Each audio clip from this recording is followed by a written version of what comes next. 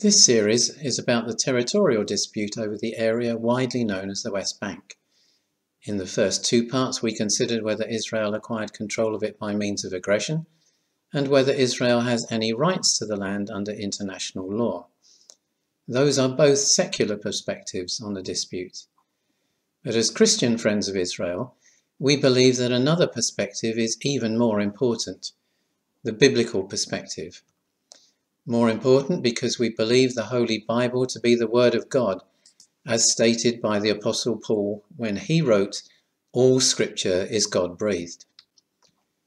If we turn to the first book of the Bible, the book of Genesis and chapter 12, we find God speaking to Abraham, saying, "Leave your country and go to the land that I will show you.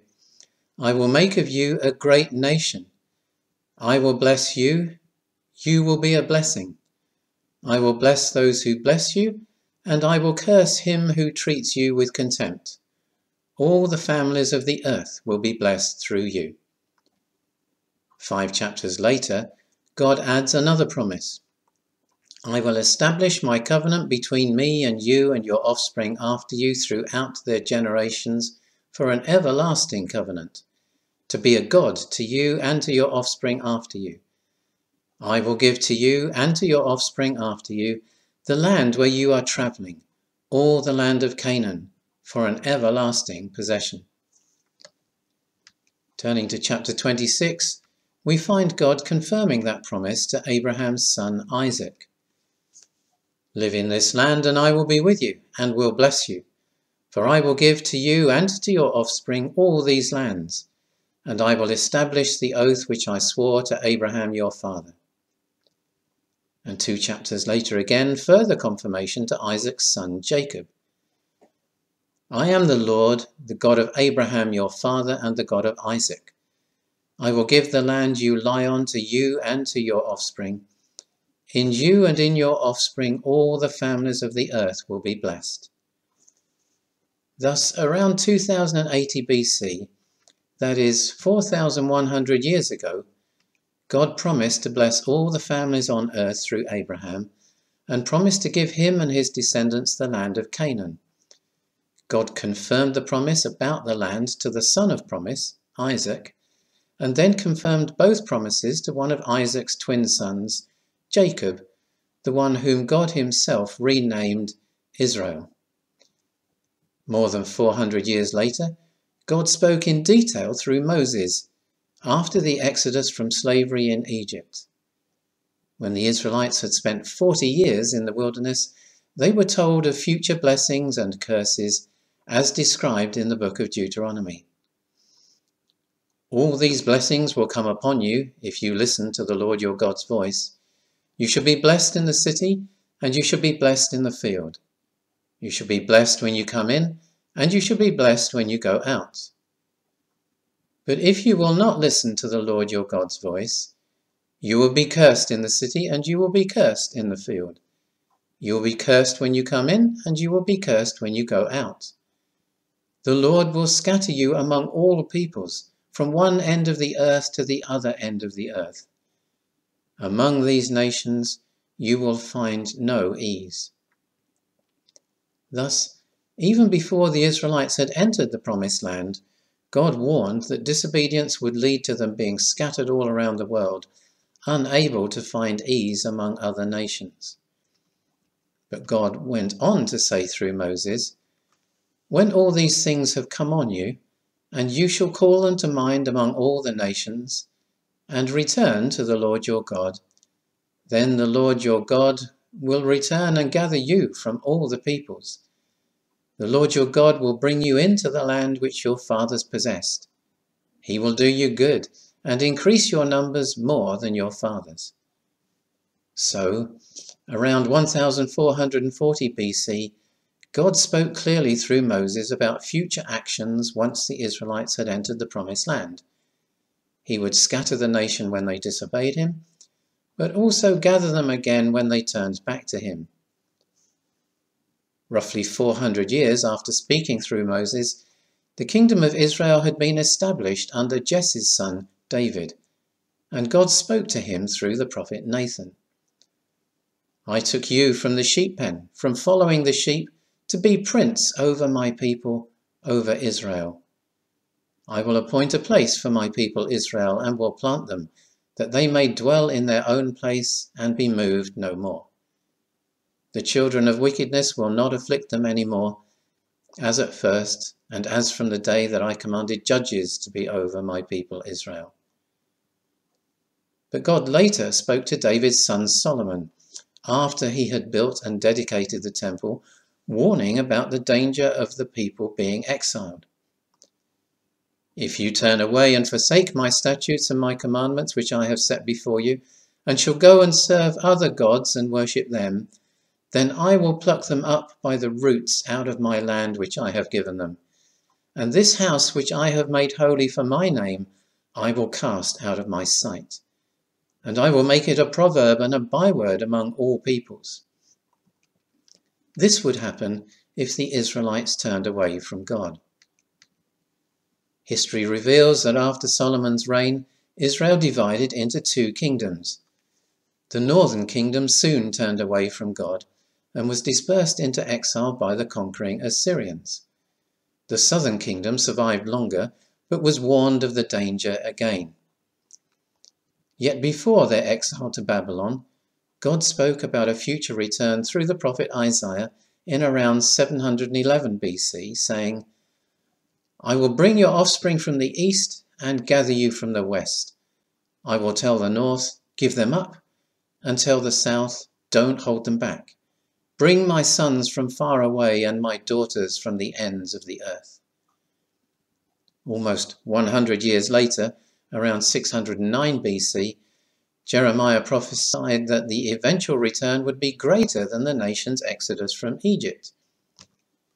Behold, the days come that it will no more be said, as the Lord lives who brought up the children of Israel out of the land of Egypt, but as the Lord lives who brought up the children of Israel from the land of the north and from all the countries where he had driven them. So the prophesied return would be both numerous and widespread. After the Exodus, the book of Numbers listed 603,550 Israelite men plus 22,000 Levites. That suggests roughly 1.25 million adult Israelites crossed the Red Sea, giving a possible total of around 2.5 million people, including children. But chapter 2 of the book of Ezra indicates fewer than 50,000 Jews returned from Babylon around the year 537 BC. So that return did not match the scale of Jeremiah's prophecy. However, since 1892, Jews have returned to Israel from more than 84 different nations. The total number is reported to be more than 3.5 million, most of them returning since the modern state of Israel declared independence in 1948. This number exceeds the scale of the exodus from Egypt and therefore matches Jeremiah's prophecy. Surprisingly, God explained why he would bring the Jews back to the land of Israel, speaking through the prophet Ezekiel around 585 BC. He said, I scattered them among the nations. Where they went, they profaned my holy name, in that men said of them, These are the Lord's people, and have left his land. The nations will know that I am the Lord, when I am proven holy in you before their eyes. For I will take you from among the nations and gather you out of all the countries, and will bring you into your own land. God's reason for the return is to prove that he is holy. If he left the Jews scattered among the nations of the world, he would have abandoned his covenant with Abraham, which he himself declared to be an everlasting covenant. This makes it very puzzling that many church leaders believe the modern return of the Jewish people to Israel has nothing to do with biblical prophecies and God's eternal plan. Some teach that the church has replaced the Jews in God's plan, but what about breaking an eternal covenant? Others claim that all the promises made to the Jewish people have been fulfilled in Christ. But a return to the land? How was that already fulfilled?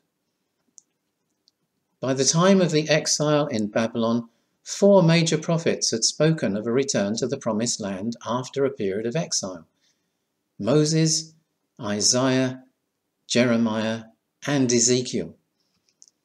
They were not the only ones to prophesy such a return.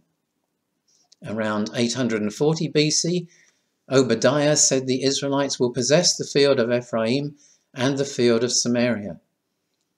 Around 770 BC, Amos declared God's plan, saying, "I will bring my people Israel back from captivity, and they will rebuild the ruined cities and inhabit them."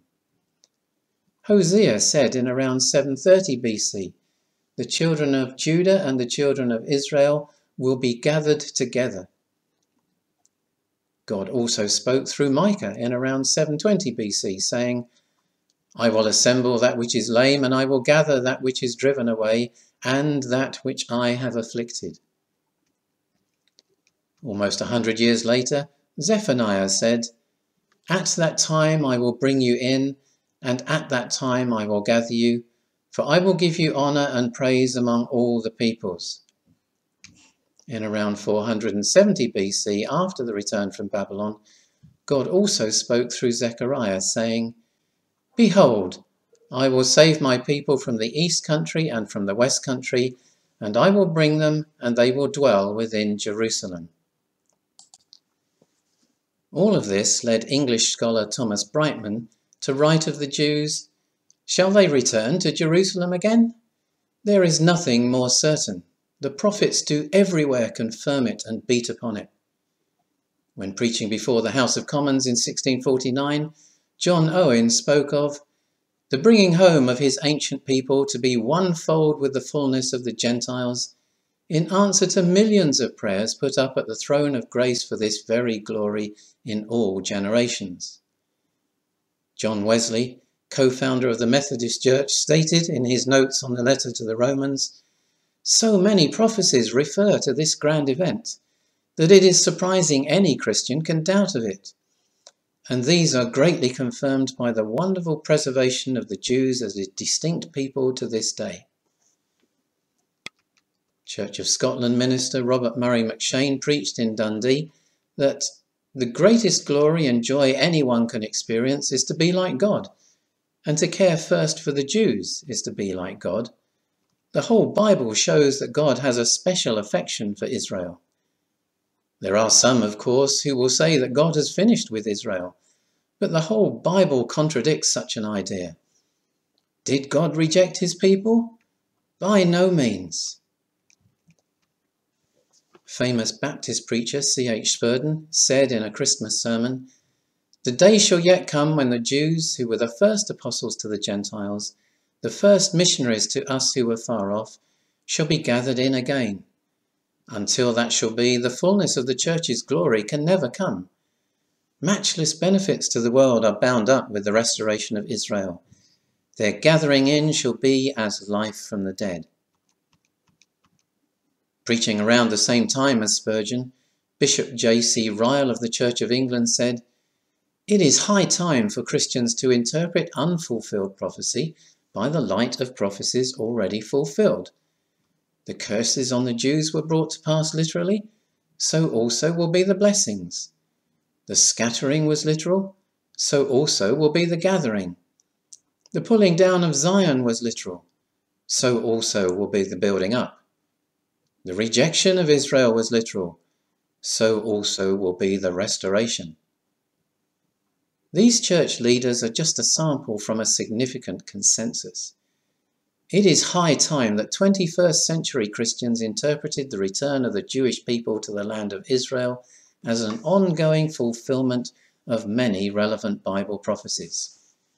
God is taking the Jewish people back. Israel's sovereignty over territory is not a matter of annexation, it is restoration.